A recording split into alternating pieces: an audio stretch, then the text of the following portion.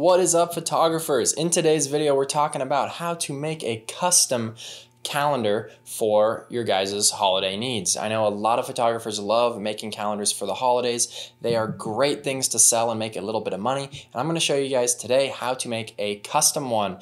Now, a lot of you guys have maybe made them before on, like, I know Bay Photo is one of the most popular options, but the options are just not good. You have to use their template, their fonts, their holidays, everything like that. It's simply just a drag and drop your photos, which is great if you just want to throw your photos in there and print out a calendar. But for a lot of you guys, you might want to create a calendar that's a little bit more on brand and a little bit nicer than just your standard calendar. And you especially don't want to create one of those really big vertical calendars that a lot of photographers have been creating, because those do not hang very well. They're so long and so skinny, even though they show off your vertical photos, but they just generally don't work out that well for the people that buy them. And I want to show you guys how to create totally custom calendars with your typeface, your logo, your photos, everything like that, so that your followers and your clients are going to love the calendars. They're going to come back every single year and buy one because they love how they look, they love your photos, and they love how high quality the calendar is. So in this video, we're going to be using primarily InDesign, Adobe InDesign. So if you have the Creative Cloud and you have all the apps, because you already have Lightroom and Photoshop,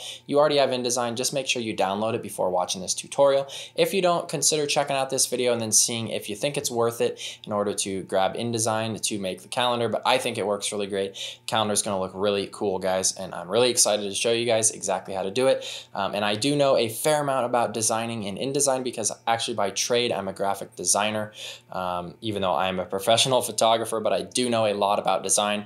So this is a really fun video for me to make because I'm going to mix the two. So hopefully it's helpful for you guys. Let me know in the comments whether it's helpful or not. Here we go, guys. All right, guys, so the company that I usually use to do this is called Smartpress. Now, the cool thing about Smartpress is it's totally customizable. You can order any amount of calendars. I'm not sponsored at all by Smartpress. It's just the company that I've used. So I'm going to show you guys how it works. So navigate to their website, smartpress.com, and go to products. You can click on products and then click on all calendars. When you click this, their calendars are going to come up. These are totally custom calendars. And you've got a lot of options. You can do a desk calendar, magnet calendar, saddle stitch, spiral coil, or wire coil. Now, for landscape photographers, or really any kind of photographers, you probably want to do one of the last three. Saddle stitch is probably going to be the cheapest way to do it. That's just where there's like a staple on the top. It doesn't really look that nice. And spiral coil and wire coil calendars both have a coil on the top, as you can see. The difference is that this coil here is going to be like plastic. This one's going to be wire. In my opinion, the wire coil calendars are a little bit nicer. They're slightly more expensive, but they are a little bit nicer.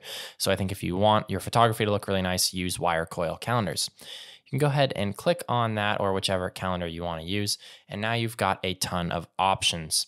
Now, ultimately what we want to do is download the template over here for whichever size we want in 2023. But what I like to do is try and decide on the size. So you can go ahead and adjust all of these settings and get the estimated cost. So for the sake of this example, I'm going to make a 9x12. So I'm going to change the size to 12x9. Let's say that I wanted to order 50. I'm not going to adjust the number of pages because that's the correct amount. And then you can choose all sorts of different paper. I believe you can also request some paper samples here from Smartpress if you want on their website so you can see. But what I recommend is using a pretty thick cover. This is just 80-pound cover, 100-pound cover, 120-pound cover. The higher the number, the thicker it is. Text is going to be a little bit thinner, so you definitely want to use cover. I like using 120 cover for my calendars. And then on the inside, I also like using probably like 80 cover. Rather than using text, which is a really thin paper, I like to use cover because it gives your calendar a little bit more thicker and substantial feel. As I change these options, you'll see the price changes over here. And you want full color, most likely on all of your pages here. And then you can go over to the coating. I like using the ultra gloss or the flat matte. It's just totally up to you which one you want to use. And I don't do anything to the laminating. The binding, I like using a black coil, but you can use a white one if you want. And we want a top side binding for the kind of calendar I'm making. You could do left side binding, but top side is generally the more traditional way to do it. The drilling options, you want a hole drilled in the center. That's going to be like this hole right here, so you can hang it. You can put a calendar hanger on. It does cost a little bit more money. I don't usually do that. And then shrink wrapping service. I usually like to do individual wrap with chipboard. It does increase the cost a little bit, but that's nice to do because then you already have your calendars shrink wrapped and you can easily ship them out to your clients. So you can select all those settings and then choose the production time. If you slow the production time down, it's going to make it a little bit cheaper usually. And you want to probably do a ground printed hard proof. This means that they're going to send you an actual copy of the calendar for you to approve after you've submitted it. You can do a PDF soft proof as well, but that won't tell you if your colors are correct. Especially with landscape photography, you want to make sure that your colors are right. So for that reason, if it's your first time printing here with Smartpress, I would do the ground printed hard proof. And then as you adjust the quantity, like you can see if I do 100, it's going to change. Right now, my unit cost is about $14.58 per calendar. If I do 100, it drops down to $11.32. And maybe I'm going to do 200, and that's going to drop my cost to $9.42. So the more you print, the more it's going to cost, obviously, but the less per unit it's going to cost. So if you think you're going to sell a lot, order a lot and get that price a little bit cheaper. So anyways, after you've dialed in these settings, you're going to have to change this again, but I always just show people how to do it because it's nice to know what it's going to cost you before you do all the designing. Then you're going to come down here and select the size that you chose. You, of course, want to do 2023 wire coil calendar templates. And I am going to do a 12:9. Now there's options for other sizes if I wanted to do that as well, but like I said, I'm doing 12:9. You have the option to download the PDF or the IDML. For this tutorial, we're going to be showing you how to do it in InDesign. So for that reason, we want the IDML, which is an InDesign file compatible with all years of InDesign. Once that downloads, it's going to appear up here. You can double click and open that, which I have already done. Now, once you have this open in InDesign, it's going to look like this. This gives you some instructions, and none of these will be printed out on your final photo. In InDesign, there's a way that you can add things to your file that aren't going to be printed, and that's what they've done here. They've set up their file really, really nicely for you to be able to edit it. You can read these if you want, but basically, long story short, the blue line is your bleed, meaning all of your photos need to extend out to the blue line because they need a line to cut on to make sure that your edge isn't white, and then you actually have photo that bleeds over to the edge. You've got the safe margin, which is where you should put all the text. It shows you where the coil is, and then it shows you where the drill hole is. So you can actually scroll down here. Now, if you press W on your keyboard, that hides everything and shows you like the print preview. So this is how it would print right now as it is. Obviously, that's not what we want, but you can hide all of the text here in order to see your print preview. So once you have your calendar loaded out here, you want to drag and drop your photos. I'm just going to show you a couple quick example photos here. I've got them up here. I exported them. I exported them as the same size as the calendar. So I just did short edge as 9 inches. Now I have all 3 of these photos. You can drag and drop them all at once. And now you'll see there's a little 3 right there next to the photos, and you can do each one at a time. But this is a way you could drag like all 12 or 13 photos at once. Drag and drop. You're going to scroll down to the February photo, and we're going to drag and drop. And we'll scroll down to the March photo and drag and drop. Now I might want to change these photos later, but I'm just going to show you a quick example here. But you're probably noticing if I hit W, I can see the print preview. The photos are way off to the right. So what you can do here, first of all, is crop this. So when you click on the photo, you're going to have a blue outline. Essentially what that blue outline means is that is where that's called the clipping mask on your photo. So you can drag this in here in order to crop the photo, but that doesn't actually move the photo itself. You'll notice if you click on the photo and move it, the photo, the whole mask of the photo is going to move. So you need to click on this little center circle here and get orange on the outside, and then you can drag, and that is going to allow you to drag the photo. So that looks pretty good. We'll go down here and do the February photo. Same thing when you have the blue line, bring that in over here. Click on the center, and then you can move it. Now, a cool thing with InDesign, when I click and hold, it's going to actually like load out a preview. So now I can actually drag this photo and see what it looks like as I drag it. And I'm not sure why this got dragged up, but we'll bring it back down just like that. Hit W, make sure it looks good still. And we will do this photo as well. So dragging and dropping the photos is relatively simple here. Again, I'm toggling W in order to see the print preview, but dragging and dropping the photos is pretty easy. I want to show you guys why it's really cool to make a custom calendar. So go to Window workspace and do Essentials Classic. That's how I'm going to show you guys how to do this. This is going to give you some options on the right. First thing you want to do is click on Layers, and this is going to show you the layers. So they have really nicely created this file so that you have all the layers in here and you can change things as you wish. So for example, they have the moon phases on the calendar, and you probably, maybe you don't want moon phases. All you need to do is hit that eyeball there, and that will bring all the moon phases away. Now they also have holidays. You can turn the holidays off if you want to. You could go in and delete individual holidays. Maybe you don't want Valentine's Day. You can click on it and click delete. So if there's certain holidays that they have on here that you don't want, they're pretty easy to remove.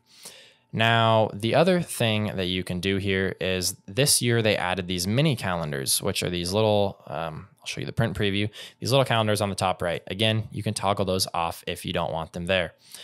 Now, the really cool thing to kind of make this on brand for your photography is that you might have some fonts that you really like using, and you can customize these fonts to make it really fit your brand for your photography. So to customize these fonts, you're going to go to Paragraph Styles. And again, these are organized really nicely for you here.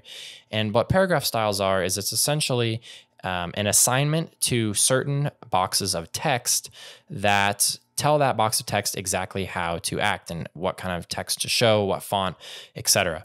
So they have these nicely laid out. So for example, if I click on month, double click on month rather, and then I'm going to go down to basic character formats. I'm going to check preview so that it's on. Now, if I change the typeface, let's say I wanted to change it to Avenir, you can see how my font changes. And you can do any kind of font you want. Let's just say I'm going to use Bernina Sans for this example. And maybe I want compressed extra bold. Maybe I want to bring the size up as well to 70 point. So actually, let's go like 90. Make it a little bit larger. And if you wanted to change the leading or the tracking or anything like that, if you know what those are, you can do that here as well. I'm not going to explain it because it's not super important, probably not something most of you guys will be doing. But if you do know how to use those, you can change those here as well as anything else. If you wanted to do a certain color or anything like that, you could go down to character color. You could change it to blue. Whatever you want to do, you can make it really on brand. So you can go ahead and hit OK. Now, we used, what font did we use? Again, we used Bernina Sans. So let's say that I wanted to change my days, and I want to change the days to, I'm going to use Bernina Sans again. You could also use Bernino Sans if you wanted to try and find like a nice font pairing. If you know anything about typography, you probably know a little bit about pairing fonts, so you can do this as well. Or if you just want to be simple and you're a photographer, you don't know anything about typography, just use the same font. It's not a huge deal. But you can go ahead and adjust these as you see fit. So right now I'm adjusting the days. So I'm adjusting up here where it says Sunday, Monday, Tuesday, Wednesday, etc. And they're looking a little small with this font. So I'm just going to increase the size a little bit. Just like that looks good to me. Maybe I'll add a little bit of tracking to kind of space those letters out. And we can go ahead and hit OK. Now, same thing with the dates. I'm going to make the dates the same font, Bernino Sans. We'll do extra bold. And we could make the dates a little bit bigger. One thing that a lot of people complain about when I ship out calendars is the dates are so dang small. If you're older or you don't have good eyesight, it's nice to have a little bit larger dates. So you can bring these dates, you can make them as large as you want. Maybe I want to do a really cool, like large date because that's like on brand for me maybe. And I'm going to do like that, make it large. I'm going to hit OK.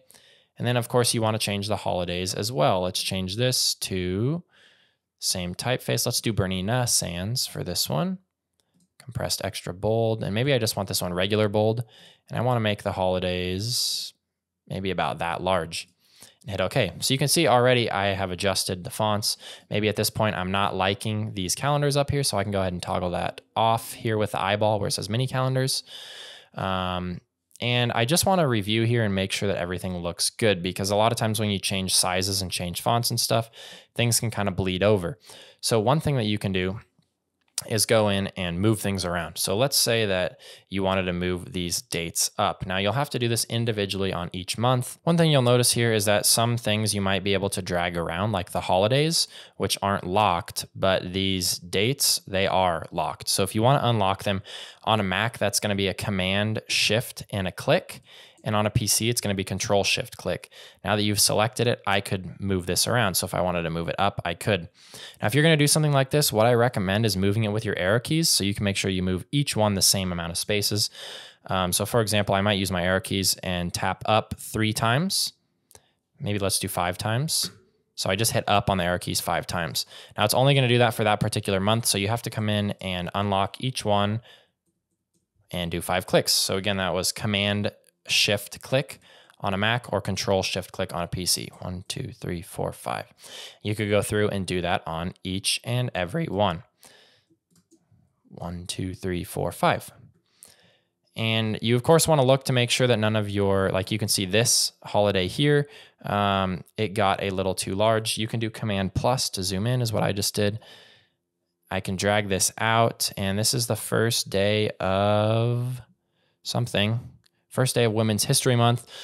So that's probably an important thing to keep on your calendar. So you can drag that up and make it just so that it's 2 lines.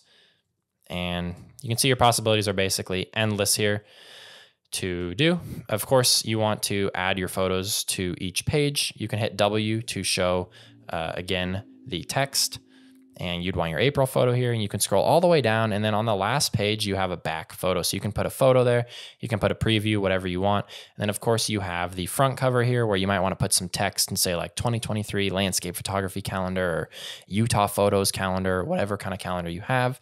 So you have lots of options over there. You've got your text tool here. You can click on the T, create some text, and write like 2023 Utah calendar.